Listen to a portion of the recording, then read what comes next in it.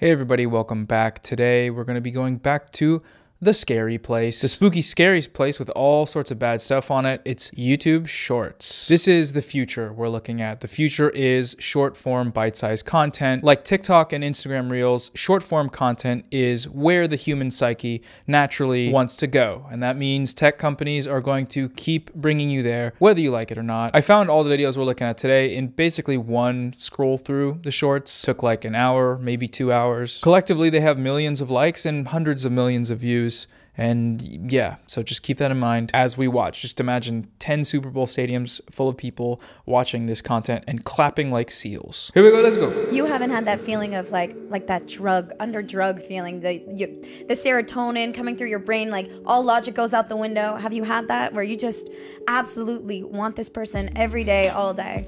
The reality is love between men and women is not the same at all. You know, men love idealistically, women love opportunistically. Oh, hey man, why can't you answer the question? Why can't you just answer the nice lady's question? She's asking a very simple question. Have you ever been in love, guy? You ever fallen head over heels, guy? Immediately you see the reality of the dating market. This is just the way, it's just the way the world is. Yeah, don't get mad at me. I didn't create the game. Don't hate the player, hate the game. The dating market does not allow, it doesn't just, men and women are what? Be normal for once. Answer the question, just answer. Instead of defaulting to your fucking talking points, man. God, it's the worst. I understand the fact that as a man, a woman loves you for what you bring to the table. You know what I'm saying? Your money, your income, your status, your confidence, your ambition, your cleverness. There's a whole bunch of different things that women look for in a man before they can actually love and submit and want to be with him. Real quick, love and submit being sort of synonyms there. Ooh, self-report. Ooh, a little weird. I mean, you all know the Fresh and Fit guys by now, so it's no surprise. But love, you know, real love, submission isn't a part of it because submission relies on a power imbalance, you know? And that's not love. All about love. Bell hooks. Go away. Go check it out. But for men, it's like, you know, we love women for real because we don't have as many requirements of them. You love women for real? That's what you said? Yeah, men love women idealistically. This is why breakups hurt men way more. This is why men commit suicide way more. Like when a man loves a woman, he loves her far harder than she loves him back. Whoa, okay, hold on. Throwing a lot of just statistics and numbers out there randomly sounds good, but let's take a closer look. Oh, I see. Okay, he was citing this study from Pew Research. It's the study of breakups and who hurts more from them. Clearly, by the numbers we have, it's boys rule, girls drool, is what this graph says. I love quantifiable assertions. They're my favorite. Also, what about that statistic about men being more likely to leave their partner when they get cancer? Women are 6 times more likely to end up separated or divorced if they are diagnosed with cancer or multiple sclerosis than if their male partners were facing the same illness, according to a US study. The study confirmed earlier research of a divorce or separation rate among cancer patients of 11.6%, similar to the general population, but found the rate jumped to 20.8% when the woman was sick versus 2.9% when the man was ill. Hey, what the fuck is going on there? That's weird. Seems a bit opportunistic of these guys to sort of not stick with the person and stick it out just because the person is sick. When a man loves a woman, he loves her far harder than she loves him back, so to speak. This is why women overwhelmingly, you know, initiate divorce and breakups, etc., and why guys have such a tough time getting over it. Because when a man loves a woman, he loves her for real. Very odd assertion that men don't also have preferences when dating and looking for people, because he lists off all these things that women supposedly want from men before they can submit and fall in love. And sure, for a lot of people, these are factors that come into play into deciding whether or not you actually want to see someone. But dudes have them too, and that's okay. It's the point. You're supposed to be able to, you know, be okay with who you're seeing and like them for various reasons. Also, grouping in male suicide statistics whenever it's convenient is totally cool to do. This is why breakups hurt men way more. This is why men commit suicide way more. Male suicide is actually because they get broken up with and get sad, and that's the main factor. There's really not a lot of other factors. Let's say your boyfriend was going to the strip club 2 times a week. Would you have an issue with that? Yeah, because I feel like that's already an unspoken rule in a relationship. You don't go into the strip club.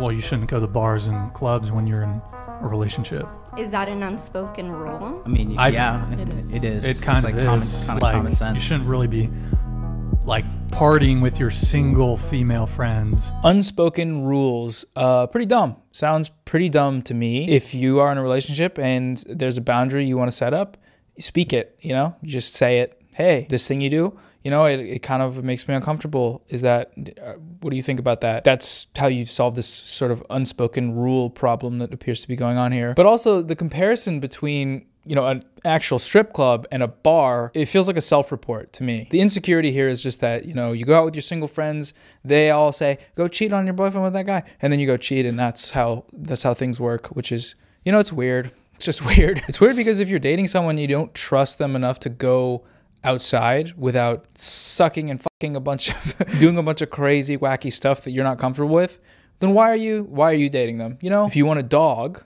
which you can, you know, keep on a leash at home, get a dog and do that. Partying with your single female friends, or single friends for that matter, if you're in a relationship. What is the positive Well, you ROI guys are older. on, well, Maybe listen, that's what you think in your own dating life. Did this guy really just say ROI? Did he use that term? I mean, he looks like he would. He's got like a quote, sort of Wolf of Wall Street situation going on. These are so uncomfortable. They're just, everyone in the room is so well, Maybe listen, that's what voice trembling with rage, trying to interrupt and we're young. That's not how it works for us. she's 20 and she agrees with us. She's younger than you, Okay. so that your entire argument just went down the trash. Come on, guys.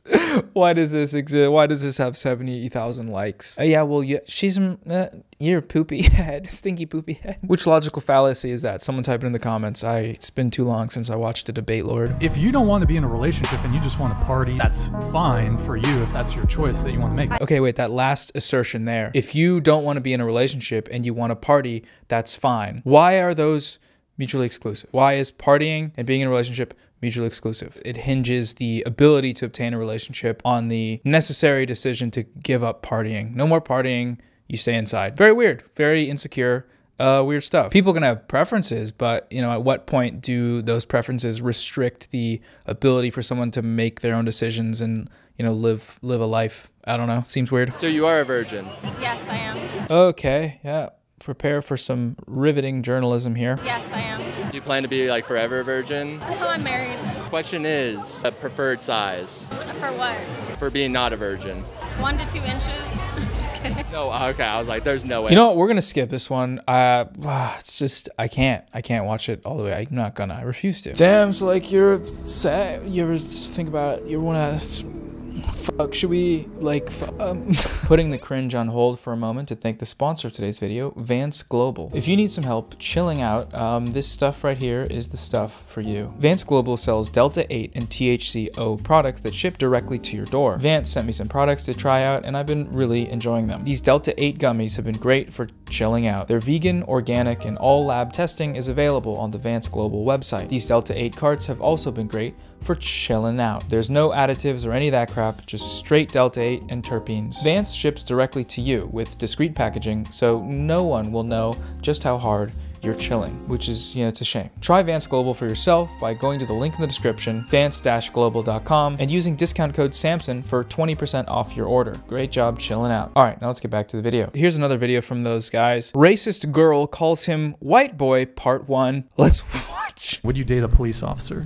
No, f the pigs, because the institution they support is inherently racist and profiles black and brown Americans especially, throws them into jail, which is a continuation of the slave trade essentially. People are working in prisons for less than minimum wage, making pennies and dimes, and it's unfair, and that's what you contribute to if you're a cop. Bars! Bars! What are we on Instagram watching vertical videos? Because that is so real of her to say. Hit on all the points there. No notes. My question to you is, I disagree with you on... Yeah, I bet you do, what? white boy. That's a bit racist. Oh my God, no, you're one of those. Oh no, racism. That's a bit racist. The girl looking side to side like, whoa, no, this is crazy. I'm also half white, so like, how can I be racist against you? You don't think you can be racist towards someone who's white? No, I don't, because you've never experienced racism in history. White people haven't experienced racism. One of the experiences. What's your definition of racism? Notice how he just keeps asking questions. He's not responding to what she's saying. He's just asking and asking because he can't respond to what she's saying because she's right. I'd say basically like the persecution in any type of way that leads to the downfall of just like someone's life. Like, it's always going to affect my life. I can't take off my skin color. As a black woman, like, prejudices that exist against me don't exist against you, Brian. She said Brian. He was already getting destroyed in this debate, but then she called him Brian. No offense to any Brians out there. It's just, you can't really win an argument if you're named Brian. Brian. Brian. And that's why you can't be racist against a white person. So I'm sorry if you feel offended, but you are white, and me calling you white boy isn't exactly racist. I mean, you are addressing me by my skin color. I consider your skin color will never lead to the, what is it, premature murder of yourself. Like, I don't know. Like, I would actually point out one thing to you. Me as a white man, I'm the only male at this table here. There are more white men killed by police officers than women of any race combined. I mean, then why aren't you mad? Why don't you hate police too? Oh no! What do you even say to that? You can't. Brian, why would you bring up police killing white men as an argument in support of the police? Why? Why would you do that? Then why aren't you mad? Why don't you hate police too? Because I realize that police are a necessary function of society. Without police, it would be chaos. We need police officers. a necessary function for me and all my white boys to get blasted. If the police don't do it, somebody's gonna do it, so may as well have the police do it, because then it's legal, that they'll kill the people. It's easy. Not really much to add to this other than it is very fascinating to watch someone be jarred out of their blissful experience of racelessness. Being a white person isn't actively on Brian's mind because, he's white. It's like the default. Race isn't a factor in his life because he's white. And so when that's brought up, that's racism. That's what racism is to him. And that's why it's silly. It's funny. If a girl's on her phone while you're hanging out with her, do this. Hey, it seems like maybe you got something going on you got to take care of. All good, but after that, can you put your phone away so we can just hang out? After you say this, a girl is going to respond in one of two ways. Oh, right. I'm so sorry. Yeah, I'll completely put it away. Or she might do this. Are you kidding me? I'm texting my mom. It's not even that big a deal. Like, you need to relax. Oh, okay. I mean, if that's how you feel, honestly, I don't think this is going to be a good fit, so I wish you the best. This one I don't really care about at all, except for the ending where he gets out of the driver's side door and leaves his car. Where are you going, man? That's your car. Why? I mean, you come off like a woman, you look like a woman, and it seems natural that you're a woman. But then you get some giant former, ex-con armed robber prisoner who's like deadlifting 600 pounds. And he's like, somebody goes, hey, dude, how you doing? Yeah, man, I'll get to you next. He's like, it's ma'am, I'm going to beat your ass. And he's like sitting there. That's not a woman. It's different. It's different. And then sitting there letting a thug do that, it's like no one buys it. So this is a part of Alex Jones' definition of a woman, or rather, what a woman isn't to him. Giant former ex-con armed robber prisoner who can deadlift 600 pounds and is rude to a customer service worker. Those are his signifiers for what a woman isn't, and for what a woman is, it's Blair White or somebody who looks like Blair White. So what is it specifically about that list of features that makes the person he's talking about not a woman? Is it the ex-con thing? Because, there are women ex-cons. There are women who have committed armed robbery and are in prison for it. Is it the deadlift thing? Because cis women can deadlift over 600 pounds. The it's ma'am thing is referencing a specific incident. It was a really viral video of a trans woman being misgendered in a GameStop and then saying that it's ma'am.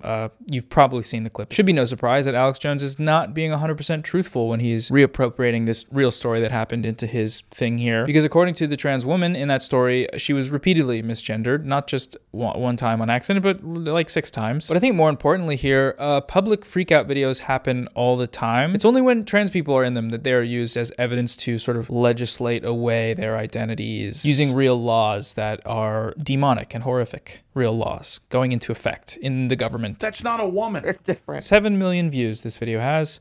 Great. Just great. That's not masculine. That's toxic masculinity. The buzzwords. What is toxic masculinity? You should know that. You should know that. Yes, I'm asking you. Oh God, they're so uncomfortable. Like I'm sorry to subject you to these. I don't want to cut them up too much. It's just like let the clip run. These are the ones that everyone's on here watching, millions of views. But man, if you can't feel that discomfort in the room. There is that kind of perception where I guess men can't yes, they could be the provider in the family, but they also can't show emotion or stuff like that. I feel like, or they just get so mad, or like their emotions are so high where they end up showing it in anger. I feel like that happens a lot, and I've seen that firsthand. Okay. What?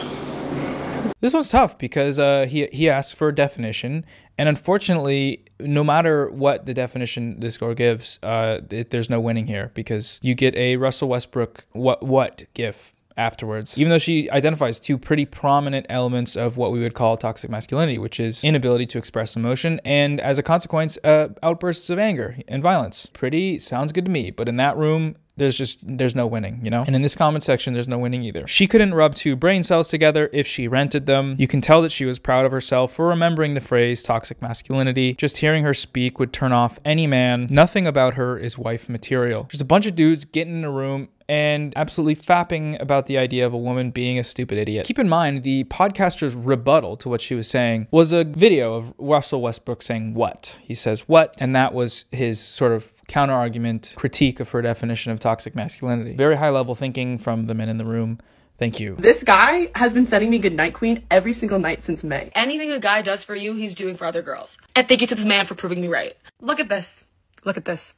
Started in May. So I have bad news for you ladies. The account that's sending you goodnight messages is not a real account. In early May, I built an Instagram bot that would send these messages to a group of popular creators to measure the impact of artificially boosting their egos. I used AI to create an uncomfortable sexual harassment bot to see if the girls would like it.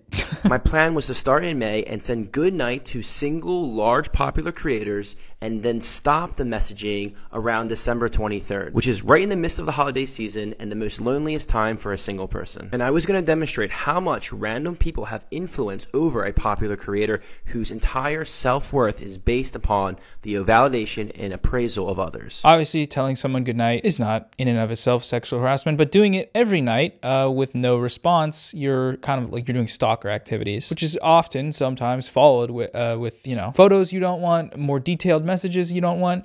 Not great stuff. If I don't get a goodnight queen, it like hurts my feelings, and I love this. And my hypothesis was correct. These women said they missed the goodnight messages. They were attached to it. Follow for more big brain social hacks. I love the scientific method. It starts off sounding like, oh, maybe it's an experiment about social media and how it affects users of it and creators. But then, you know, it's just women. Women is the people he was DMing, and women's egos was the variable in question. Super weird, man. Super weird thing to do. And very weird that I got 1 million likes. 1 million likes. Deeply depraved behavior. Is cheating morally correct? Yes. What's really fun about this is I don't even have to watch the end, till the end of it because jail. He's in jail. He's in prison. Beautiful. We love it. We love it so much. Why would a man who's earning $200,000 plus? I don't have to watch this guy's either because he's dead. Okay, we'll watch it. We'll watch it. We'll end it on this one. Here we go. Why would a man who's earning $200,000 plus, who can have any woman, want you? I would be coming in with also my own 6-figure salary. Don't give a shit about your money. We don't care about your money or your careers. Let me tell you ladies why this doesn't matter. Because we don't have access to it anyway, and you ain't gonna be spending it on us. So your money doesn't. Why would you say that? This is kind of like one of the earlier videos we looked at where preferences for male dating are the strictly defined things. And it's impossible for a man to be interested in dating someone that earns around what he earns. And you know, I don't buy it. Doesn't make a lot of sense. It does to Kevin. And for Kevin, you know, he probably made that or more, and he wasn't into having a woman that was making that much. But you know, that doesn't mean everybody is. Who in general funds the relationship? I would say men in general. Right. What's the most you've ever spent on your man that's not a birthday, Christmas, or anniversary type gift, just on a Tuesday? I spent a Tumi bag that I bought and it was like about $600. $600. That ain't shit. I spent $600 at dinner. So I'm sorry, your 6-figure job and everything else don't mean shit to us. So I forgot to add commentary to the end of this clip here, but I mean, you get the gist. It's just a weird guy flexing, being insecure, flexing on some random lady that he makes a bunch of money, and that's very, okay, you get it. Very weird. All of these videos have this same thing in common, which is that they are just a new form of very old patriarchal ideas. Women want to do something, they shouldn't because I don't want them to. Women want to make money and have financial autonomy, they shouldn't do that because that's not what men want, because we are all the same and you should just follow suit for that reason. Women who have preferences for dating are opportunistic, but women who are independent and make a life for their own are cold-hearted, cat-loving bitches. So it's a weird thing. It's a weird place to be. Not a great place. I don't like it. I would like to get out, and you guys can come with me because the video's over now. So thank you for watching. Sorry. Thanks again to Vance Global for sponsoring the video, and I'll see ya. Bye-bye.